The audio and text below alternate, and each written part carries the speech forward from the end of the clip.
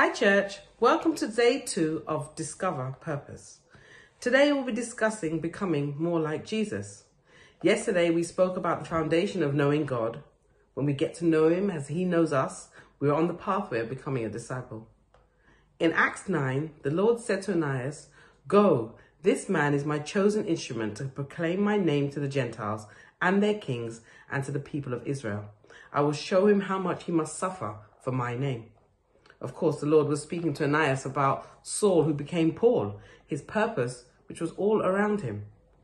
Sometimes we think that one single element of our life is our purpose, but the Lord is working in all areas of our lives for our good. And as such, we must daily work on becoming more like Jesus.